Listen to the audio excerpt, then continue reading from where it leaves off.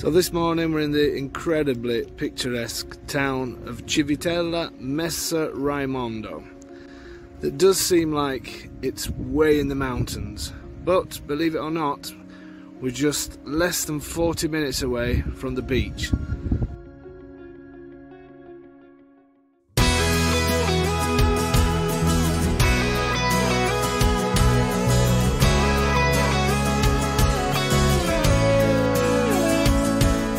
So now up in the town, I do pick my days to do these videos, don't I? Looks like we've got snow heading our way apparently this weekend. But this area, I live in this area myself, we get very little snow. If we get a few days a year, then that's about it. So this is part of the castle walls in the centre of Civitella, and just look at some of this scenery here. Just got a wall of mountains. Here they have lots of tourism for the war tourism. This is actually part of the Gustav line in World War II. I'm sure you can read about that on the internet. But there's lots of tourism for that. Memorial there for the fallen. And there's quite a bit of work going off in the village, which is good. But the view from here down to the local town of Faro San Martino is absolutely superb. They're doing work on some of the council buildings. I don't know if you can see behind the tree, there's going to be a new bar there. And then they're working also on the church. I'll show you a little bit of the old town. And from here you get that fantastic view looking down to Faro San Martino, which is a brilliant town. So as you can see, you're really close. Closest supermarket is the green, probably can't see it, but this building here. So from the house, a few minutes away. And this is absolutely incredible scenery.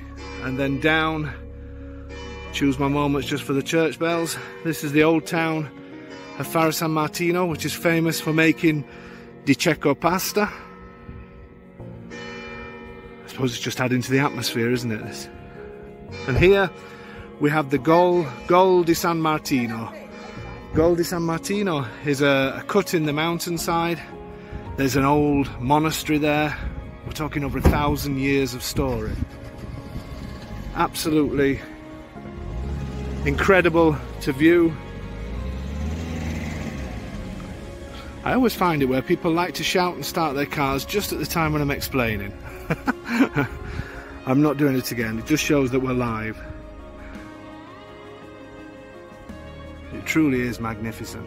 And then working our way along this way, we have towns such as Lama di Peligna. There's cable cars that take you into the mountain. Absolutely beautiful. Then on to places such as Pesco Costanzo and the main ski resort Roccaraso.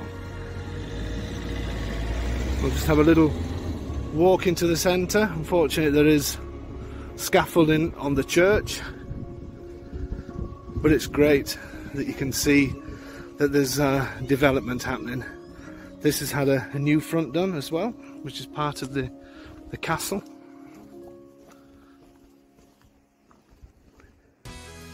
Again, still have Christmas decorations, but we're getting used to that now, I think, on the last few videos. I suppose we are still early January. And that's heading down into the old part of town. And the property is in that direction. 5-minute walk and you'll be down at the house. As you can see, some of the properties have revealed some stone. Always looks fantastic. I do think it would be worth doing more of that in the property that we're going to show you.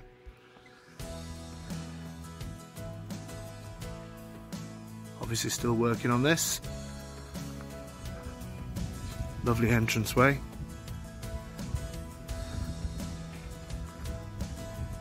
Fresco. Great place to come and visit. An even better place to own a property. So we'll head down to the house and have a look at have a look at this great property. Okay, so just to let you know that the property is made of stone. You can see signs of that here. So if you did want to reveal stones on any walls, then you can do that. So when we walk in, we've got a small hallway. We've still got the original doors, which is a nice feature. The corridor, which I'll show you in a second. All the electrics being done here. And we're straight into the kitchen and dining area. Working fireplace in the corner with a stove. And again, we have some original features for storage, which is great to have these. It's a well equipped kitchen. So this place is coming furnished. So the fridge, washing machine, things like that are all part of it. Again, as I said, there are stone walls, so beyond this plaster work, you could actually reveal some stone if you chose to do that. At the moment, the table obviously is placed near the window, but there is space, more than enough space on this side to have the table. So a great size kitchen with absolutely beautiful views as well. Again, heading down towards the coastline, which you should be able to see in the middle of the picture. Okay, so coming out of the kitchen, we have a little bit of storage around here. Coming out of the kitchen, they've laid this out to suit a holiday home, because there are 3 bedrooms in this property in total. And what they've done is this, where we are now, this wall has been added at a later time to create a bedroom, which is a great size bedroom. But if you wanted to, this wall on the left could be taken out and this could become a living room. They've actually put the living room upstairs at the moment because then it leads out onto a terrace. So you have got options with this. But at the moment this is used as a spare bedroom. There's another bedroom upstairs, and then in the surprise area downstairs you'll see the 3rd. Again, this has storage using the original doors, which is good. And from the outside, I have noticed that there used to be a window in this area, so again that could possibly be opened again if needed. Then at the end of this corridor is a large bathroom, really nicely done, very nice tiles. All the sanitary ware is new. Good sized shower.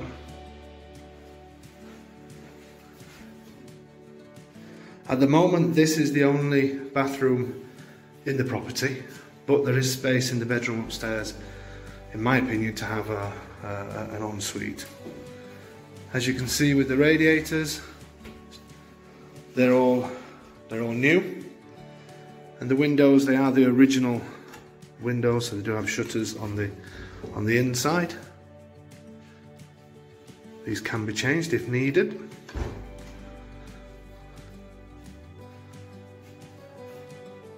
Okay, now we will make our way upstairs. Okay, so making our way up the stairs. The lounge area has been put into what used to be a bedroom. But it does actually work quite well up here because the kitchen's a good size to be able to eat and things like that, and just use the living room for the evening time. And the nice thing is that it has access to a terrace, which I will show you shortly.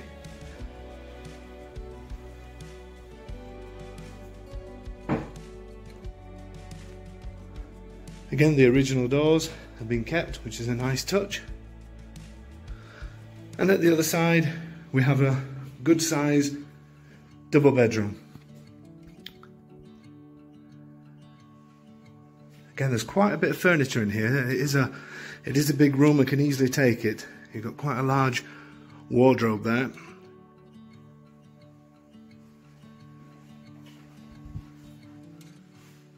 And also we have a little balcony just off this bedroom, which obviously we are on the outskirts of the town, but it's still nice to look out and see people. Having said that, you won't see a soul today. So the centre is, there's a couple of ways to it. Up here and to the left, or straight ahead and over to the right. I'll take a video of the centre shortly. Parking, this space here doesn't belong to the property, but it's always available, and also just parking along here is possible as well. So there's parking close to the house. Another thing to note, the floors, the original flooring, which work really nice. And what I would say with this bedroom, my opinion is that it's big enough to have an ensuite in this corner, using this wardrobe space that's quite a good size, but you could easily section it off here and have a bathroom in this corner. That could be done, in my opinion, with no problem. Obviously I would need to bring an architect or a geometer here, but I'm fairly confident that we could do that and you wouldn't lose any space really in the bedroom at all.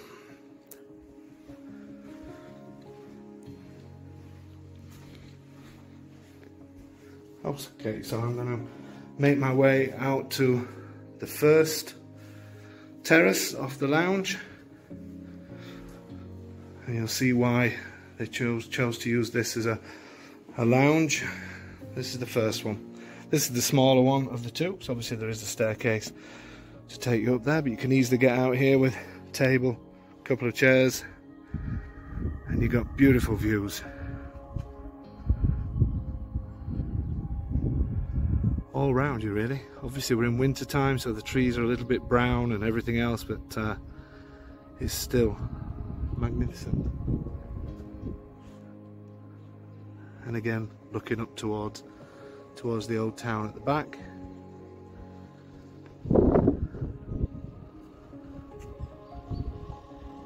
And over in the distance there is the town of Palombaro. So here you're really close to many towns and villages, including Palombaro, Casoli, Faro San Martino. It's close to the coast, close to skiing, excellent location. Okay, so now we'll show you the roof terrace, and then I'll show you the surprise area.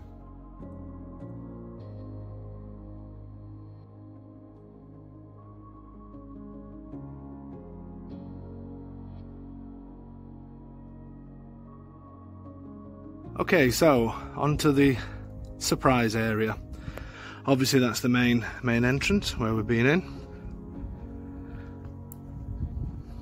Terrace just off the lounge, and obviously one up on the roof.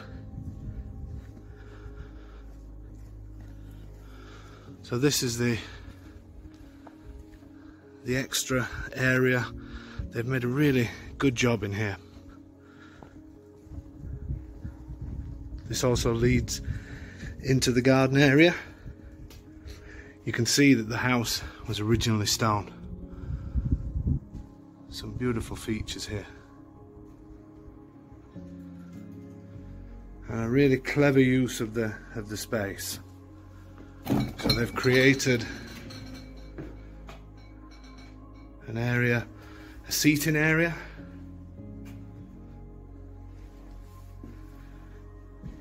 which will give you shade on those hot days.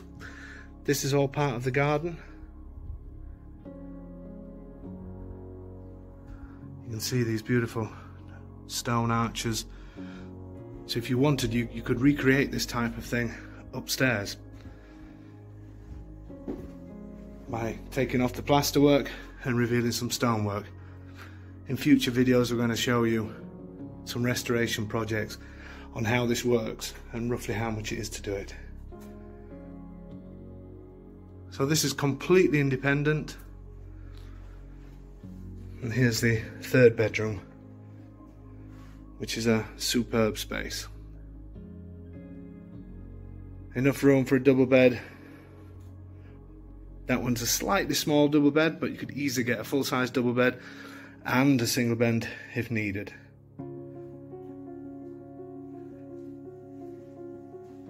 Here's the shower area. Like a wet room more than anything, but still lots of space.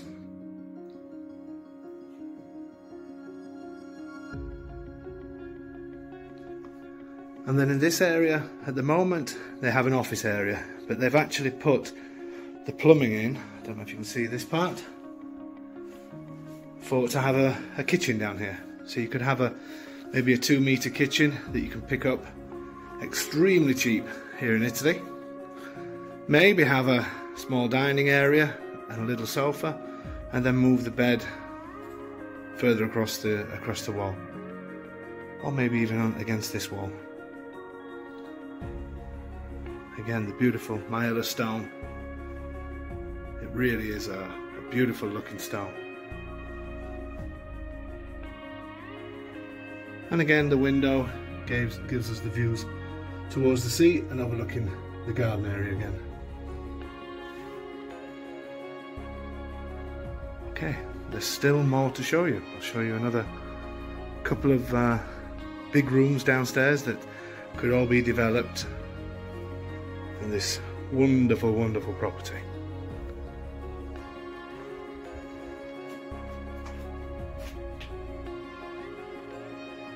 From the mini apartment, moving down into the garden area. Obviously it goes up to this wall here. They're trying to keep it as low maintenance as possible because it's currently used as a holiday home. They did start doing some work to create a decking area to have a barbecue and that kind of thing. It's a great sized garden. It's so well done. There's lots of potential here, and lots of nice stone as well that you could use to create different areas. And obviously looking at the property then from here, completely different aspect. You can see it is quite a large property.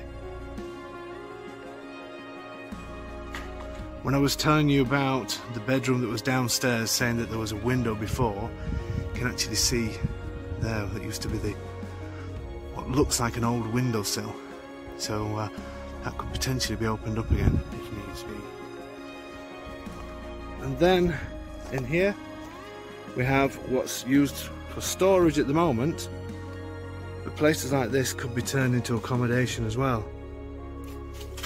Fantastic as storage, but imagine creating a mini apartment down here with some of these features.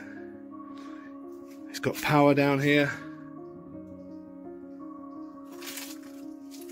So this would be a superb project. Yes, there's not a lot of light down here, but that's the way these are supposed to be. Originally used for animals and used for hanging sausages, prosciutto, that kind of thing.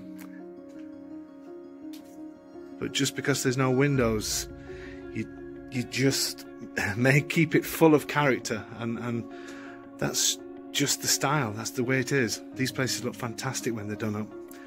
There is a little bit of a window there, and obviously the door, instead of having a solid door, you could have a glass one. And there's another little bit of a window there and there, so you do get some natural light. But just imagine this completely restored with all these archways and little cave areas. It would just be absolutely superb. And then you'll have plumbing, because above there's plumbing for the small bathroom in the downstairs mini apartment, if you like. So it would be able to get plumbing down here with no problem. It would just make a fantastic addition to the house. Or maybe even a taverna, as it's known in Italy, which is a place where you would normally have a kitchen, big dining table, maybe a bit of a lounge area, and when you have guests round for dinner, barbecues, things like that, then everybody goes into the taverna rather than in the main house. Absolutely superb. So much potential here. But the great thing is it's habitable already. So you can move straight in and then decide over time what you want to do. And even from the garden, you got those beautiful views, again looking down towards the coast.